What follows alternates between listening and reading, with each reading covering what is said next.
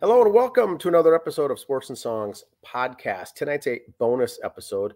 We've got Craig from Philly on to join us. How are you doing, Craig? Pretty good. So tonight's episode, Craig, is going to be 2024 Golden Gophers football preview show. We're going to go through, like we did last year, right? The entire Gophers schedule, see how they're going to go, how they're going to win, if they're going to lose, what's the story, what to expect on each of these games, and then kind of come to a conclusion of what their win-loss record should be like, what's their hope for bowl situation at the end of the season, all that good stuff. And it starts tomorrow. Tomorrow is a Thursday night game, another nationally televised game. It's on Fox, right? Fox? I believe so. That's kind of the footprint for the Gophers now, is that Thursday night game. They've been doing that. This is the third year now, I believe. I thought it was longer than that, but you probably. Okay, it could be. I know it's 3 for sure, but they've been doing this for a while, and they've been. I don't know how they're getting the deal or how they're getting the contract, but they're getting this national television game to start off the season with, and then kicking into their non-conference schedule, and then getting into the Big Ten schedule. But let's talk about first this August 29th game tomorrow night. It's a 7 o'clock kickoff. The times here are central. I know you're out in Philly, but for the listeners here in Minnesota, it's a 7 o'clock kickoff on Fox. North Carolina, we have a two-game contract with them. We played out there in Chapel Hill last year. Now they're coming here. They're without the big quarterback from last year, right? Yeah, without Drake May. Okay. So what's your thoughts on this team? It should be a good game, though, right?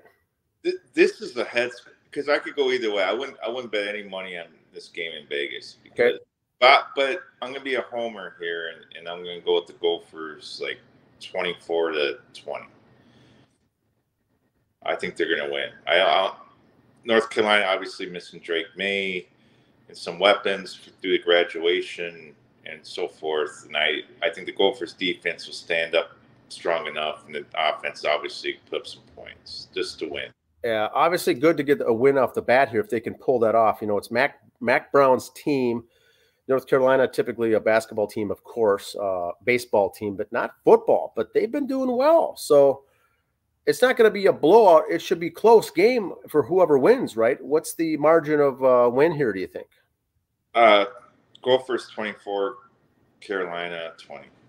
Okay.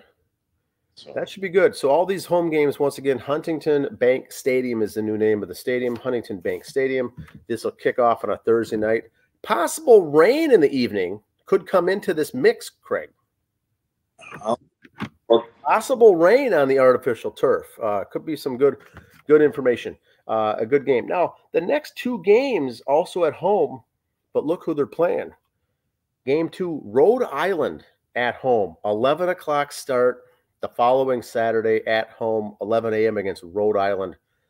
Is this going to be any kind of a close competition game, you think? First half. Maybe after that, Gophers are going to blow them out. So Rams might score 13 points.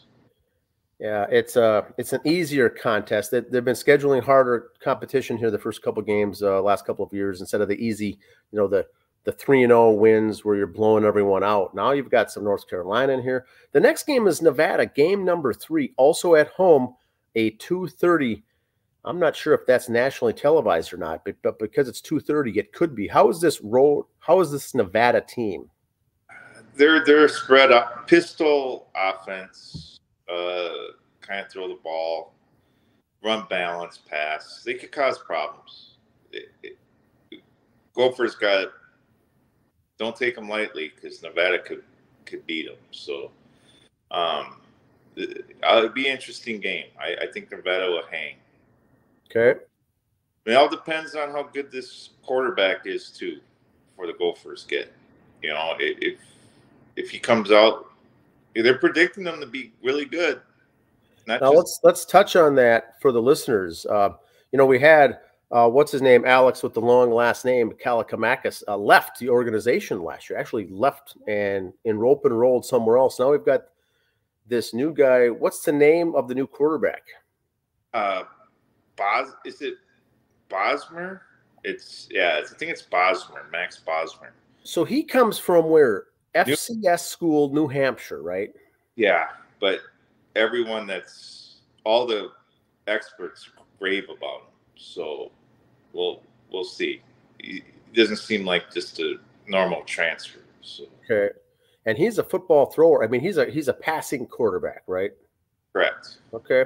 I don't think he scrambles much, but I could be wrong on that. I don't know that much about So maybe a pocket passer, but how long will it take then to get the feel of the organization and the playbook, learning the new system? Maybe that first game or two, but the third game by Nevada should have it pretty well down.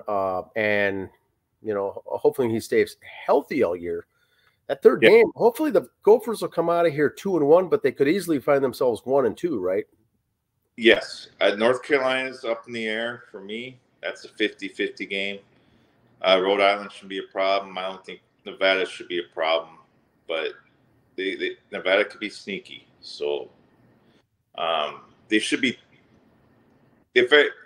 I'm thinking 3-0, but 2-1 at the worst. I think. I don't think they'll be. So. Well, that'll still be good because that ends the non-conference schedule. Because look who comes home the following week. Big Ten, the Iowa Hawkeyes come to the Gophers. And typically this game always seems to be at the end of the season, right? Toward the end. Now it's the season, the big conference, Big Ten opener is against Iowa. It's at home. They haven't set the time yet for that, as long as with all these other games now going forward, there's no time set. They just have the date, September 21st, a fall game at home against Iowa. This is going to be one loud affair. What do you think is going to happen here? You know what? I got the Gophers winning.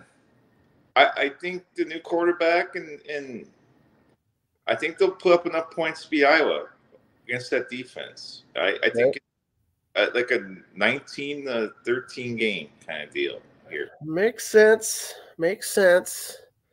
Now, here's the question, Craig. As we go to the last weekend in September, the Gophers go on the road to the Big House Michigan Wolverines in Ann Arbor. How is that going to go over? Like a paper bag in a hurricane. We're going to get smoked. Okay. We're going to come down to reality against Michigan. Michigan, yeah, sure, they lost McCarthy and then they got a new coach and all that, but they still got horses. And so they're still the nationally reigning champion, right? They're still the D1 football reigning champion, regardless of who they lost. They've always got guys. They're always tough. They fill the place, 106,000 people. It's going to be nuts there on the road. The Gophers don't have the luxury of playing on the road at all until this game. So they're going to play 1, 2, 3, 4 straight games at home with the luxury. And then they're going to get into a crunching schedule on the road, starting off with Michigan. So hopefully they'll have their win-loss record pretty favorable, because they're probably not going to win the Michigan game. Come down to earth, like you say, and then get things to level set here heading into this Big Ten schedule. The next game, first ever, right? First ever USC comes to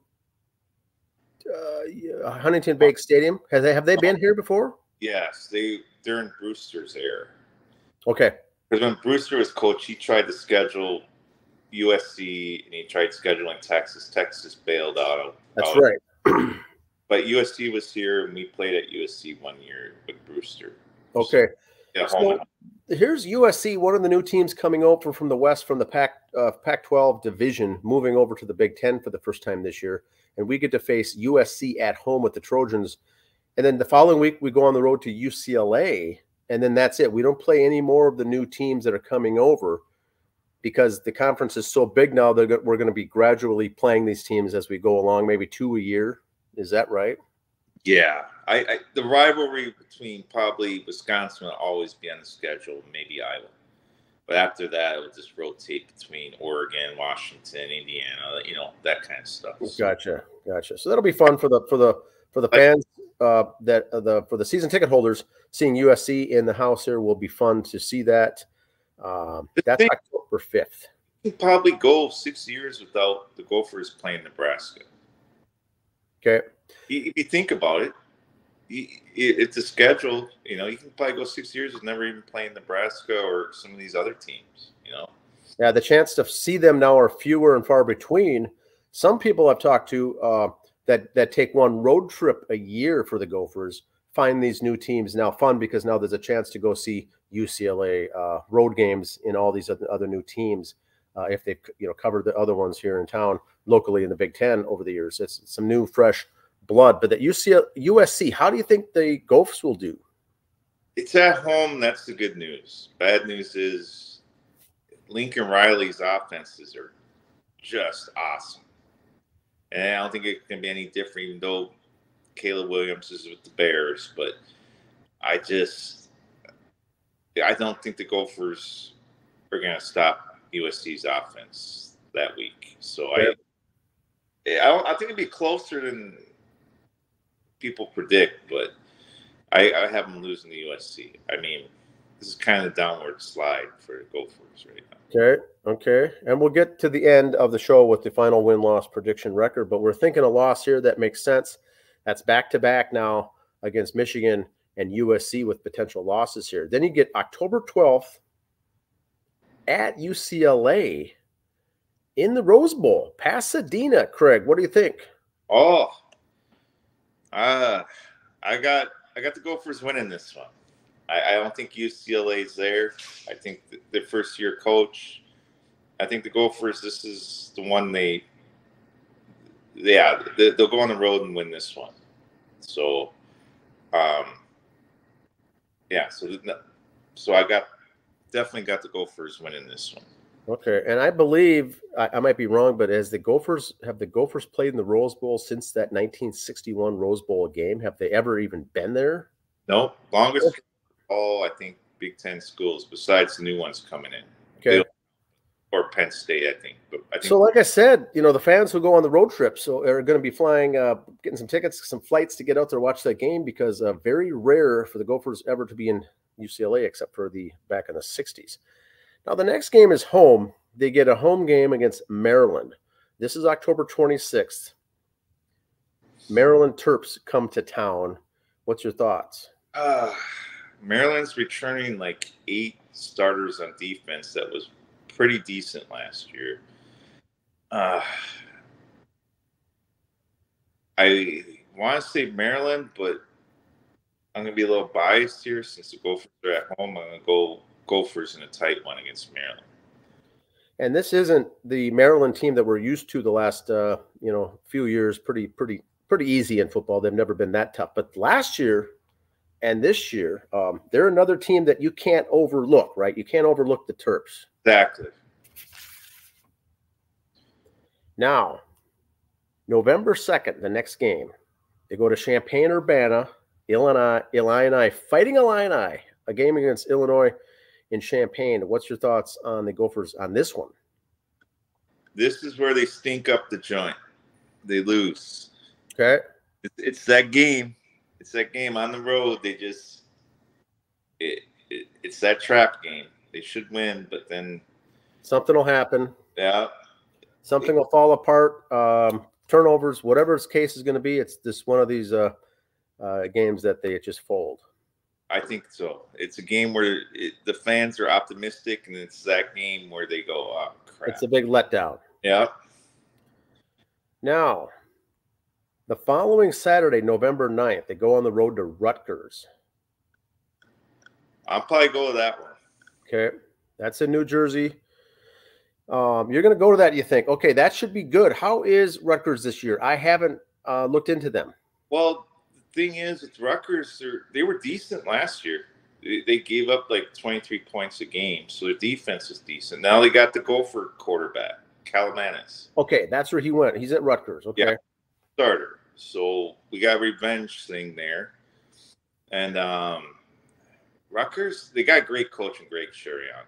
So at this point in the year, I want to say the Gophers, but I think Rutgers at home will beat the Gophers. I think it's going to be an upset. Honestly, do. I don't know. I changed my mind on this game.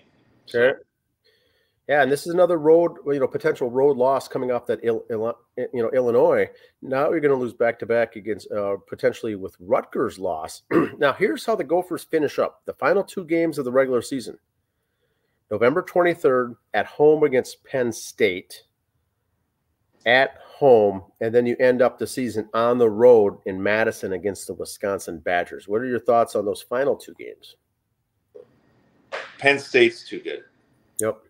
Defensively and offensively, they're just gonna grind us out. We'll beat Wisconsin.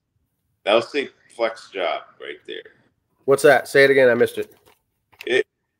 They're going to beat Wisconsin, and then they'll say flex job. Okay. On the road, so in Madison, okay, Camp Randall, that's going to be huge. So here's the goal. Here's my summary of the Gophers. They could be a 4-win team, or they could be at best an 8-win team. And I think it all comes down to injuries.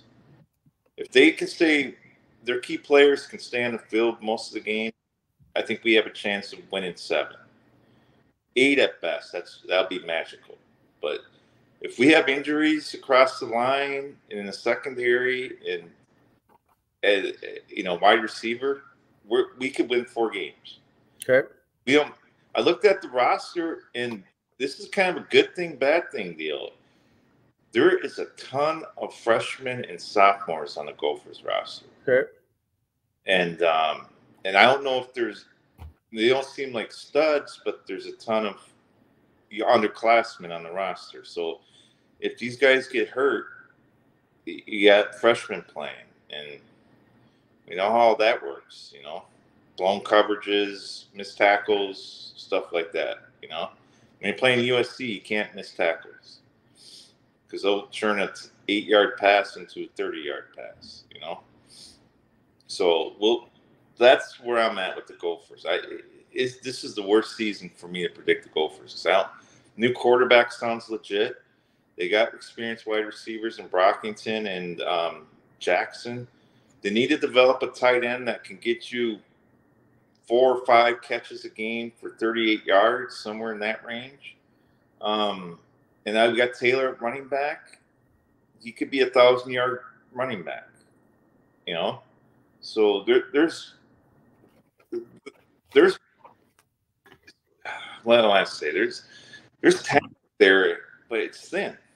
That's the problem. So do you think 6-6 with a 12-game schedule, 5-7, somewhere in that range? 6 is the bowl category, right? Bowl eligible. Right. That didn't change. That's still the same, right?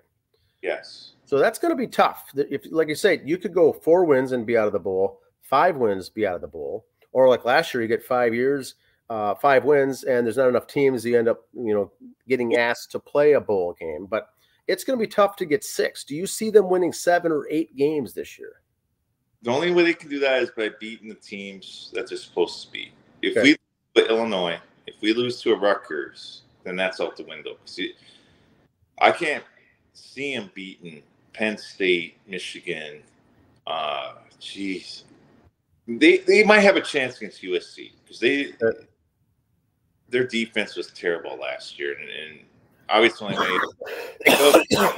but so 5 wins isn't even a slam dunk. It's going to be a tough season to win 5, maybe even 6. And we don't know how USC is going to pan out.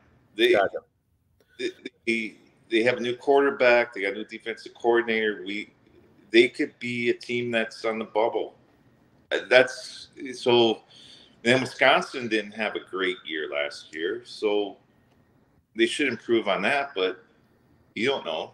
So there's some. That's why I haven't beaten Wisconsin. And then if they can beat Rutgers, Illinois, take care of that, and maybe lose to Maryland, and then beat Iowa or Wisconsin, and then maybe USC, then it's a good year in my book. And so even 6-6, even though it sounds bad, you still get into a lower level tier bowl game. You're still in a tough Big Ten, a tougher opponents now, Big Ten with all the new teams.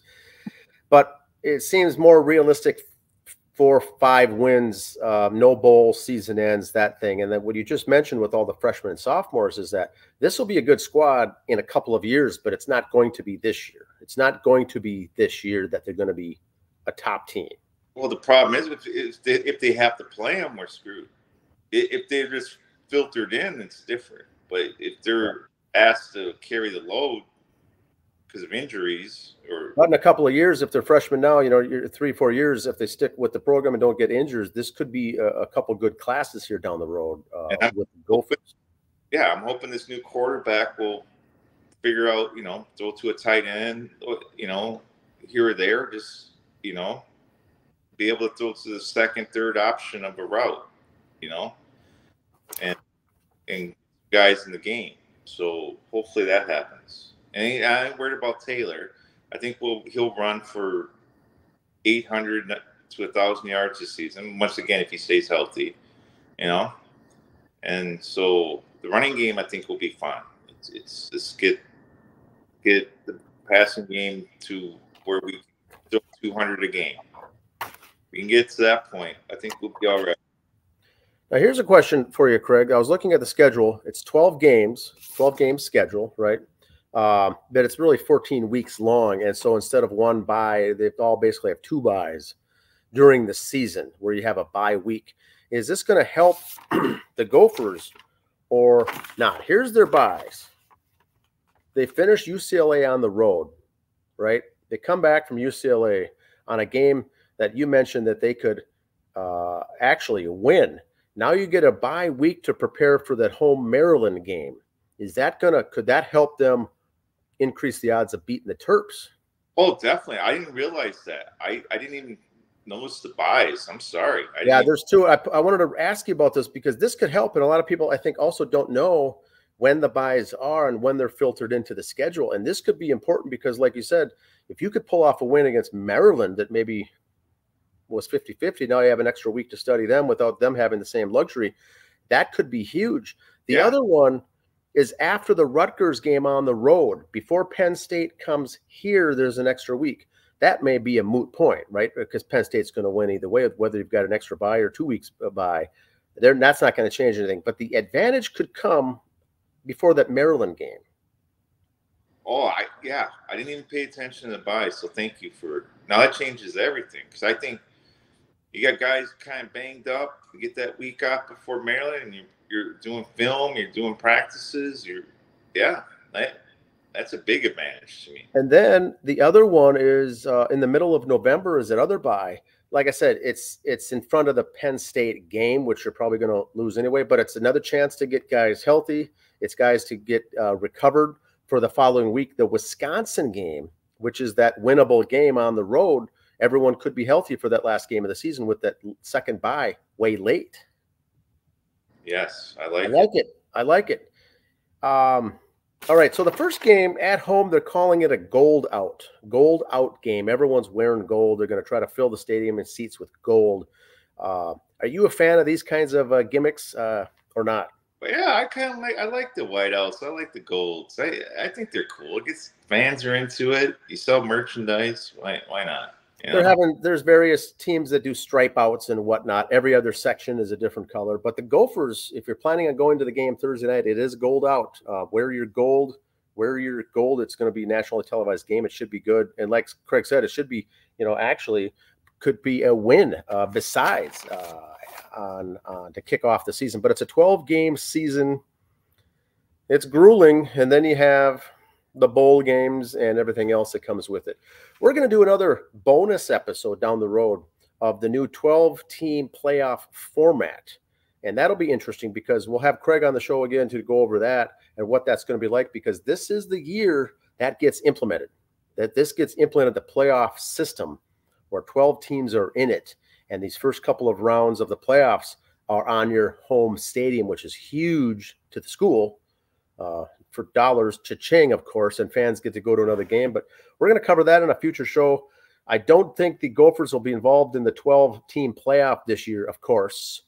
But I want to see what that's going to look like, and I think the fans are interested in listening to that too, the general sports fans out there. It's a lot to take in. We've just had the 4 teams make it the last several years. So they're going to 12. That should be interesting. We'll do a show on the future coming up on that. But anything else on the Gophers have you got? Yeah, this is my year for Fleck. If the rumors are true from Big Ten coaches that were anonymous, he wanted out of Minnesota. He begged UCLA to hire him. Okay. If that's true, which I think has some merit, then get out. I don't want to stand. I don't have a coach like that. that's lobbying for other jobs and begging them to hire him? No. Yeah.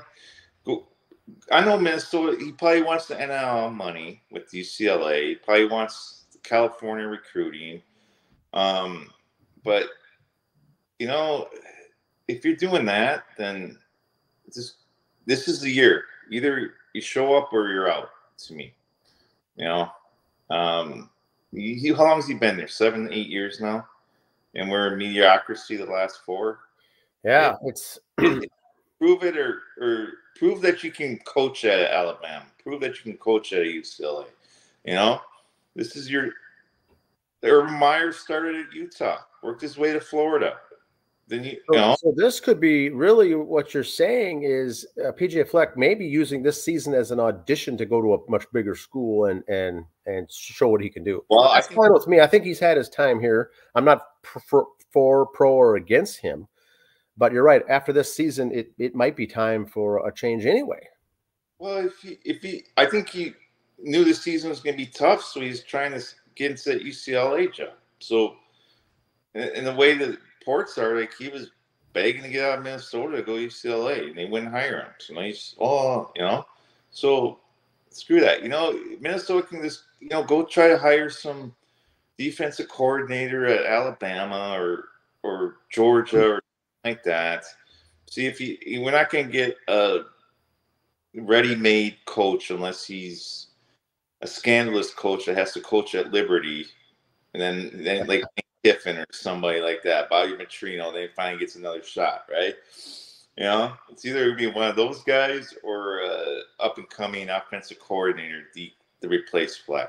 We're not going to get the big name, but if we're going to sit around at 5-7, 6-7, who cares? And he wants to beg other teams to take him, hire him, and get him out of here. Yep, I think that's fair. So 6-6, 5-7, somewhere in there, depending on how it goes. It's all basically on the shoulders of this new quarterback. We'll see how he does here. The guy from New Hampshire. See how those first 3 games, shake out. Because learning a new offense and everything else is going with it. Coming from an FCS school, I don't know what the big difference would be going to the D1. There could be a big difference. There could maybe be no difference at all. But it may be a rude awakening, or he may just excel. I've heard only good things about this guy. But then again, we'll see when the rubber hits the road what actually happens on Thursday night. Yeah, my key is injuries. We're not deep enough. If we can stay healthy, we got a shot at 7 wins. If we don't, we could win 4. It's all up in the air, I think. I like it. All right, thanks. Craig, thanks for your time tonight. This is Craig from Philly. We've had on for the Golden Gopher football preview show for the 2024 season. We'll have him on back multiple times during the season on other sporting events here at Sports and Songs. But thanks for your time, Craig. You got it, Dan. All right, see ya.